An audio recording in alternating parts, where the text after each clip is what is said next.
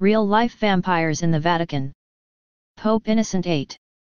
As he was dying in 1492, the doctors took 3 young boys and bled them to death to save the Pope's life. The Pope drank their blood as medicine and still he died. How do you feel about the Church now? By drinking blood from the young, people in the past believed that they would gain all the years that the young person was deprived of. That is why the blood of the old was worthless in magical medicinal cures. There were not enough years left in the blood of the elderly to make a difference to the person drinking the blood. The healing power of death. According to the recipe, the meat was to be cut into small pieces or slices, sprinkled with myrrh and at least a little bit of aloe and then soaked in spirits of wine for a few days. Finally, it was to be hung up in a very dry and shady place. In the end, the recipe notes, it would be similar to smoke-cured meat and would be without any stench. Johann Schroeder, a German pharmacologist, wrote these words in the 17th century. But the meat to which he was referring was not cured ham or beef tenderloin. The instructions specifically called for the cadaver of a reddish man, of around 24 years old, who had been dead of a violent death but not an illness and then laid out exposed to the moon rays for 1 day and 1 night with, he noted, a clear sky. In 16th and 17th century Europe, recipes for remedies like this, which provided instructions on how to process human bodies, were almost as common as the use of herbs, roots, and bark. Medical historian Richard Sugg of Britain's Durham University, who is currently writing a book on the subject, says that cadaver parts and blood were standard fare, available in every pharmacy. He even describes supply bottlenecks from the glory days of medicinal cannibalism. Sugg is convinced that avid cannibalism was not only found within the New World, but also in Europe. In fact, there are countless sources that describe the morbid practices of early European healers. The Romans drank the blood of gladiators as a remedy against epilepsy. But it was not until the Renaissance that the use of cadaver parts in medicine became more commonplace. At first, powders made from shredded Egyptian mummies were sold as an elixir of life, says Sugg. In the early 17th century, healers turned their attention to the mortal remains of people who had been executed or even the corpses of beggars and lepers. Paracelsus, the German-Swiss physician, was one of the most vehement proponents of body stripping, which eventually gained popularity at even the highest levels of society. British King Charles II paid £6,000 for a recipe to distill human skull.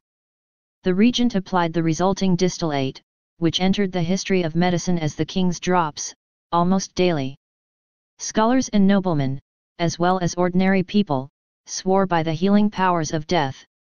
U.S. anthropologist Beth Conklin, for example, quoting a 19th-century source, writes that in Denmark epileptics were reported to stand around the scaffold in crowds, cup in hand, ready to drink the red blood as it flows from the still quavering body. Skulls were used as medicine, as was the moss that tended to sprout from them. It was believed to staunch bleeding. Human fat was supposed to alleviate rheumatism and arthritis, while a paste made from corpses was believed to help against contusions. Sugg even attributes religious significance to human flesh. For some Protestants, he writes, it served as a sort of substitute for the Eucharist, or the tasting of the body of Christ in Holy Communion. Some monks even cooked a marmalade of sorts from the blood of the dead. It was about the intrinsic vitality of the human organism, says the historian. The assumption was that all organisms have a predetermined lifespan. If a body died in an unnatural way, the remainder of that person's life could be harvested, as it were, hence the preference for the executed. The practice was not always a success. In 1492, when Pope Innocent VIII was on his deathbed, his doctors bled 3 boys and had the Pope drink their blood. The boys died, and so did the Pope. Or did he? Was all of this cannibalism? Sugg has no doubt that it was. Like the cannibals of the New World, the Europeans were fundamentally interested in the consumption of vital energy. For anthropologist Conklin, the European form of cannibalism is especially remarkable. Outside Europe, she notes, the person who was eating almost always had a relationship with the person who was eaten. Europe's cannibalism, on the other hand, was distinctly asocial, Conklin writes, adding that human body parts were treated as merchandise, bought and sold for a profit. By the end of the 18th century, however, the appeal had worn off.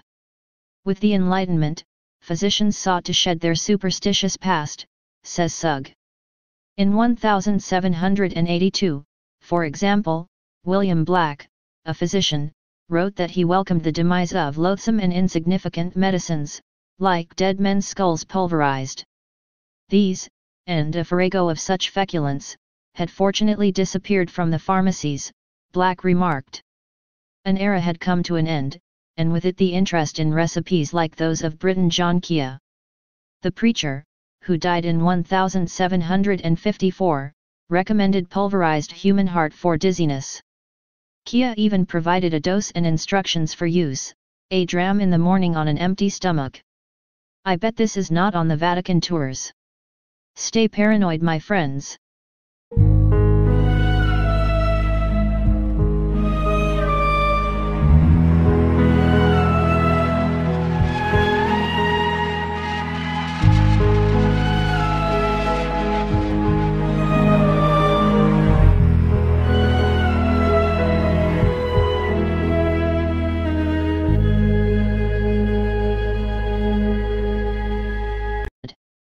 The boys died, and so did the Pope. Or did he? Was all of this cannibalism? Sugg has no doubt that it was. Like the cannibals of the New World, the Europeans were fundamentally interested in the consumption of vital energy. For anthropologist Conklin, the European form of cannibalism is especially remarkable. Outside Europe, she notes, the person who was eating almost always had a relationship with the person who was eaten. Europe's cannibalism, on the other hand, was distinctly asocial, Conklin writes, adding that human body parts were treated as merchandise, bought and sold for a profit. By the end of the 18th century, however, the appeal had worn off. With the Enlightenment, physicians sought to shed their superstitious past, says Sugg. In 1782, for example, William Black, a physician, wrote that he welcomed the demise of loathsome and insignificant medicines, like dead men's skulls pulverized.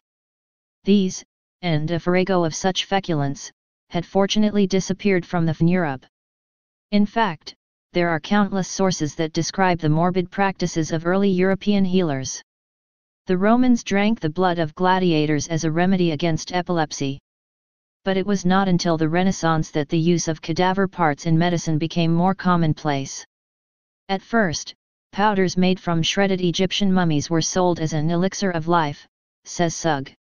In the early 17th century, healers turned their attention to the mortal remains of people who had been executed or even the corpses of beggars and lepers.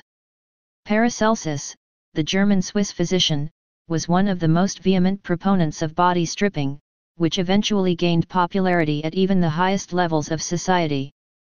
British King Charles II paid £6,000 for a recipe to distill human skull. The regent applied the resulting distillate, which entered the history of medicine as the king's drops, almost daily. Scholars and noblemen, as well as ordinary people, swore by the healing powers of death. U.S. anthropologist Beth Conklin, for example, quoting a 19th-century source, writes that in Denmark epileptics, it was to be hung up in a very dry and shady place. In the end, the recipe notes, it would be similar to smoke-cured meat and would be without any stench. Johann Schroeder, a German pharmacologist, wrote these words in the 17th century. But the meat to which he was referring was not cured ham or beef tenderloin. The instructions specifically called for the cadaver of a reddish man, of around 24 years old, who had been dead of a violent death but not an illness and then laid out exposed to the moon rays for 1 day and 1 night with, he noted, a clear sky, In 16th and 17th century Europe, recipes for remedies like this, which provided instructions on how to process human bodies, were almost as common as the use of herbs, roots, and bark. Medical historian Richard Sugg of Britain's Durham University, who is currently writing a book on the subject, says that cadaver parts and blood were standard fare, available in every pharmacy. He even describes supply bottlenecks from the glory days of medicinal cannibalism. Sugg is convinced that avid cannibalism was not only found within the New World, but also in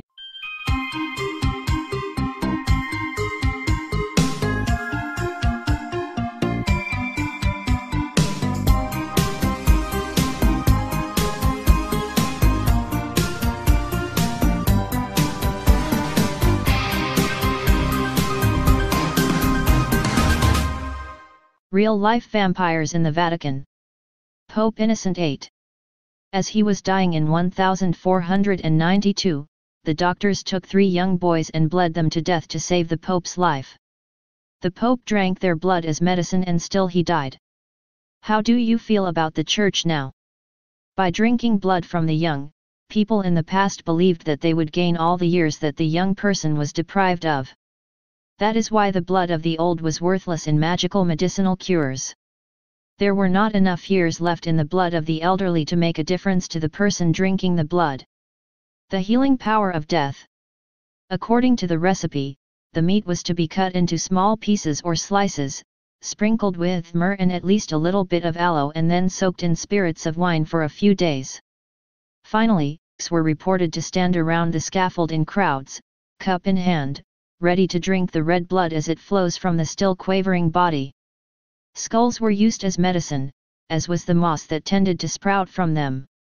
It was believed to staunch bleeding. Human fat was supposed to alleviate rheumatism and arthritis, while a paste made from corpses was believed to help against contusions. Sugg even attributes religious significance to human flesh.